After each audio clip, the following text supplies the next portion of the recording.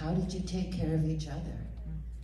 We had talked about this going into the movie, knowing that there were so many moments that we were going to dig into these historical wrongs that were done that it would affect not only the cast but the crew. And so we, one, obviously had those morning conversations before we shot anything to help everyone understand it, and even down to the background actors who Ava would walk through meticulously about what we're about to do, what we're about to see.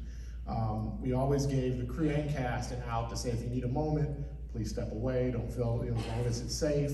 And then we also added a layer of support so that if any cast or crew needed someone to talk to after kind of opening up these subject matters, that they had those tools to be able to reach out and have a conversation with a professional as they explored those feelings. And it came up quite a bit, as you can imagine, as we were filming. Is there someone further back? Yeah, right there who was